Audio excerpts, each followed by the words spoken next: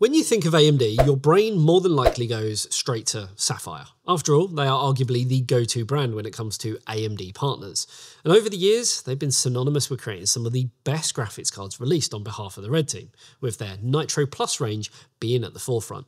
Now, you may remember when the RX 7000 series launched that I absolutely fell in love with the NITRO version, and was even as bold to say that if Apple were to make a consumer-grade GPU, this is how it would kind of look. And whether you like it or hate Apple, that's a pretty big compliment. So now with the RX 9000 series here, how have Sapphire taken that GPU and given it the, well, all-important NITRO treatment? Well, that's what we're going to find out. But before we get into that, here's a quick word from this video's sponsor. Who's this? It's Tony. Rigatoni Tony? Oh yeah, what happened? Well, he's dead. Yeah, but how? Burned alive. Something to do with his house or something. Fire, CPU cooler, I don't know. Really? Yeah. That seems unlikely. Well, I always said that I'd never let this happen again. Not after what happened to Mascarpone Leone. I don't think that's what... No, if only he knew about the Freezer 36 ARGB CPU coolers from Arctic, featuring amazing cooling potential for the latest and greatest CPUs, without breaking the bank.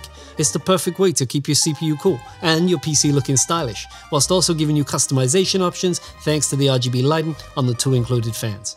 Such a shame, he was so young. It wouldn't have even mattered what theme his PC was, since the Freezer 36 comes in both white and black to suit whatever look you're going for in your system. Where can I find out more? By clicking the link in the description below, of course. Now, let's get back to work. Hey Joey, get us a cup of coffee. So, the RX 9070 XT, a GPU that has finally put AMD back on the map as a worthy contender at the $599 price point. Now, I will say from the get-go that, well, this is not an MSRP-based card, and you will be expected to pay a premium for it. But that's fine. I'm all about getting a deal on a GPU, but I'm under no illusion that AIBs are under more stress than ever to make money. And while they have to offer up MSRP-based solutions like Sapphire do with their Pulse range, they also want to showcase what they're able to do and not just offer the same product as everyone else, which is where the 9070 XT NITRO Plus comes in. As I mentioned, I'm a big fan of the NITRO range of cards, and I honestly couldn't see how Sapphire were going to improve on their existing design. But they have. What we got here is arguably one of the nicest looking AMD cards of this generation. It's also on the large side, though for anyone who's ever had a NITRO card before, that won't come as a complete shock, as they're typically on the larger side of the scale.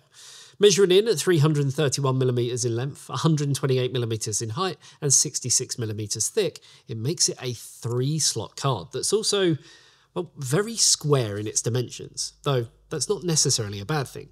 It comprises of a single colour scheme of gunmetal grey, though it does use mixed materials, with the front of the card having this kind of perforated design, though there is a black backing behind them, so this is more style over function. And this shroud houses the 3 large fans, of which the middle one spins in an opposite direction to the other 2 for improved cooling. The top of the card is probably, I guess, the most interesting part, as it kind of has a unique grille design that features a crisscross lattice style pattern that I don't think I've actually ever really seen before, but it works and definitely makes it stand out from other cards on the market by doing something a little bit different, while also giving a glimpse of the large heatsink beneath and potentially letting hot air escape, though we'll find out what that does in practice very shortly. Another really unique part is the backplate, or backplates, should I say. The RX 9070 XT NITRO Plus incorporates a full metal backplate which spans across the PCB, and with the included thermal pads, does help to dissipate heat. But what makes this special though, is that another backplate comes included, which, well, attaches using magnets, which then extends beyond the PCB and over the large cutout section. Within this cutout section is an ARGB out connector and the single power connector, because unlike other AMD cards, the NITRO Plus features a 12-volt 2x6 connector, which is an odd move, but I also need to, I guess, expand on it a little bit. In a time where Nvidia have been getting, let's say, some bad press about using the connector, Sapphire have made the bold move to incorporate it into their card. But they've not just put the connector on and called it a day. Instead, they've made some key changes to make sure that there's little to no room for error or issues. Firstly, they include an adapter in the box, but much like we've seen on power supplies from the likes of MSI, for instance, there's a coloured tip, meaning that when you plug it in, if you still see blue, well, then it's not plugged in far enough. On top of this, they've also added fuse protection into the circuitry behind the connector, again giving just yet another point of failure before, well, anything catastrophic could happen. On the back of the heatsink is a small amount of foam too, which just kind of protects the cable or the adapter from being torn up by the fins of the heatsink. And then when you put the second backplate into place, things are hidden nicely kind of out of sight, adding to the clean look of the card, while also adding a unique talking point and, well, a bold move by using this connector. And, well, when you've got it on there, it just comes out here. You can't see anything in terms of the cable. And this works really, really well. It's let's say, a nice implementation of doing it, and something, I don't know, we haven't really seen from NVIDIA. We have seen Inno3D do it on some of their stealth cards, but again, in a slightly different way. But I guess this is more interesting because, well, it's AMD. The uniqueness doesn't just stop there, though, as this card is heavily engineered with the consumer in mind, because while buying a graphics card is one thing, it seems like Sapphire want to make sure you have the ability to combat one of the biggest issues that long-term gaming usage actually inflicts: dust. Dust is the prime killer for any PC component, and cleaning your graphics card is typically a tricky affair. But with Quick Connect features for the fans, Sapphire have actually added in the ability to remove the fans with a single screw, meaning that if one should ever fail, or if you need to remove them for cleaning, then it's really simple and should help with any kind of major warranty issues as well. Again, this isn't new technology. We've seen it before with KFA2 or Galax if you're in a different region, and even XFX, where they kind of take it one step further, having the magnetic removal of the fans instead. Now, I think they've had to make this an easy solution because the cooling on the card is actually very extensive. From the PTM 7950 TIM that they use on the GPU core to the AeroCurve fans, all the way through to the steel frame and integrated cooling module that makes direct contact with the GPU core, memory and power delivery components. There's a lot of material used to give the NITRO card the strongest footing to be regarded, I guess, as one of the best AMD cards of this generation. And with the NITRO Plus range of old, they do demand a higher price point. But with every element that I've mentioned, I think it's clear to see why this comes in at a higher price point. You're not just paying for some fancy RGB, of which the NITRO Plus does include an RGB light bar under that shroud, that's of course fully customizable, or a better quality graphics card support bracket, of which also comes included, or a faster clock speed, of which again it does come with. Instead, you seem to be getting the full package, while still retaining that, let's call it, value for money argument. Now, speaking of what else the card has to offer, clock speed is an important one, because this card comes in with a game clock or core clock of 2520 MHz, a boost clock of 3060 MHz, and a memory speed of 2518 MHz. So a 5% boost over a reference spec 9070 XT on the game clock, and a lower 3% extra on the boost.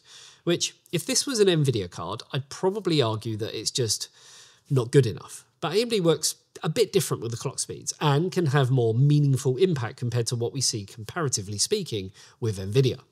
Instead of relying on aggressive GPU boost behavior like NVIDIA, which dynamically adjusts clock speeds well beyond the advertised spec depending on power and thermal headroom, AMD's boost clocks are more closely tied to what you'll actually see in real-world scenarios.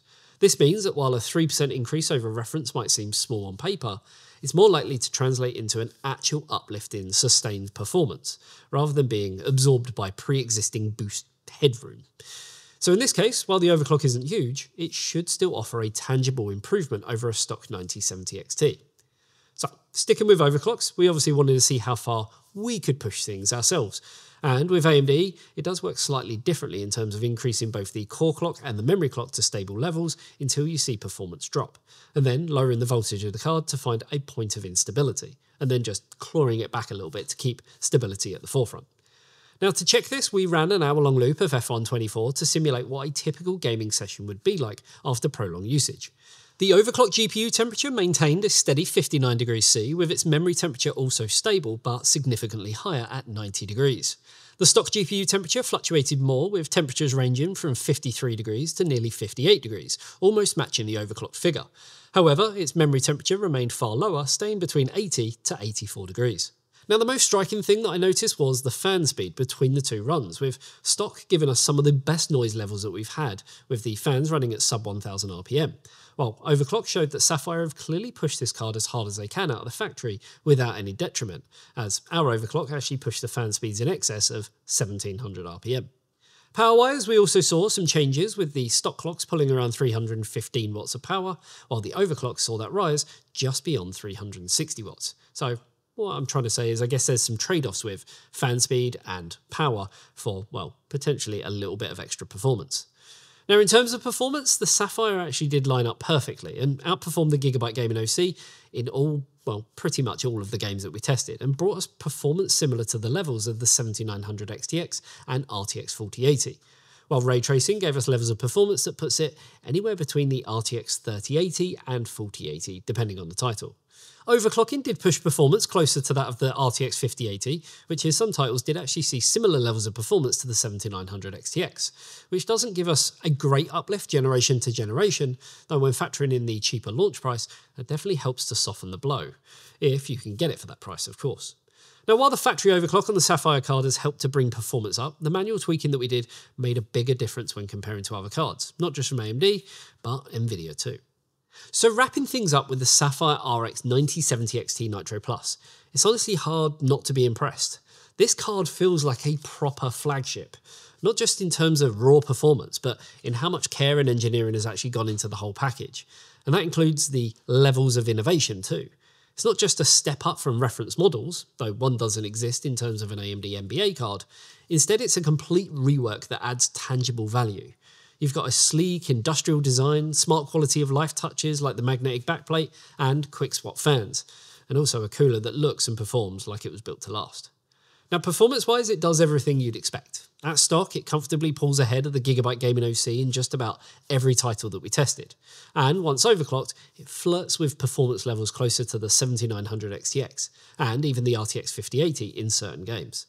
That's not a massive generational uplift if you're coming from, say, a 7900 XT or so, sure, but it's a solid leap if you're on a 6000 series or older. And the added features here just help round out the value story quite nicely. Cooling performance, as you'd expect from a Nitro Plus card, was solid across the board. Even during extended use and overclocking, the card maintained stable temps and did so without kicking up a fuss in terms of noise. Though I'd probably say that running this card at stock, if noise is an issue, could be the better choice given the raised fan speed and power delivery. Now, it's clear that Sapphire have really dialed things in when it comes to cooling. Not just slapping on a big cooler for the sake of it, but actually tuning the fan profiles to strike a balance between acoustics and airflow. At stock, it runs incredibly quiet, easily one of the quieter cards that we've had on the bench. And even when pushed with an overclock, it never got overly loud or thermally unstable, though still made, I guess, a tangible difference. Power draw does increase under load, as you'd expect, but it stays well within reason for a card, at least in this class. Now, that all to one side, let's talk about price, because this is just where things get tricky. While I've been happy to pay a bit more for a Nitro Plus card in the past, I think there's a limit, and we're rapidly approaching it. Right now, this card is listed at $859.99 US dollars. That's, well, a $260 premium over the $599 MSRP for the base 9070 XT. And while I get it, Sapphire has gone all in here with high-end materials, refined cooling, and user-focused design, I can't ignore the fact that $260 is a big stretch. Though I don't think that's through actually any fault of Sapphire, and they have intended for it to be cheaper. And instead, we're dealing with the same old issue of supply and demand. Personally, I think $150 over MSRP is probably the sweet spot for this kind of card. That would still put it above the Pulse or other more basic options, but it feels a lot more justifiable given the build quality, the extra cooling headroom, and all of the kind of thoughtful details that Sapphire has actually baked in. At $860 though, starts to feel less like a premium upgrade and more like a pricing wall that's just hard to justify, especially with AMD's own positioning of the 9070 XT as a more budget-conscious alternative to the top-tier options, especially as, at that price point, it opens you up to other models from Nvidia, who aren't exactly offering the best value for money right now. So that kind of says a lot. So while this is easily one of the best custom RX 9070 XTs on the market, and well, it really is, it's hard to recommend outright at that current price. If, and it's a big if you can find it for closer to $750 or even $700, it's a strong pick. You're getting a full-featured, ultra-refined card that doesn't just look good, but performs exceptionally well too. But at $860, even as a NITRO Plus fan myself, that's a tough sell. Still, if pricing settles, and well, it usually does, even if it takes a while, then this is, I guess, absolutely a GPU to keep on your radar. It's one of the most polished, complete packages in the RX 9000 lineup, and a perfect showcase of why Sapphire continues to be one of AMD's most respected board partners. And so far, this is definitely my favourite RX 9070 XT that we've had come through here. Yeah. As always, thanks for watching. If you enjoyed this video, then a like and a sub to the channel would be amazing. And if you love what we do and want some cool, super special perks along with supporting the channel with everything that we do, then you can join the Patreon family. The link is down below. Thanks for tuning in, and I'll see you in the next one. See you later, guys. Bye-bye.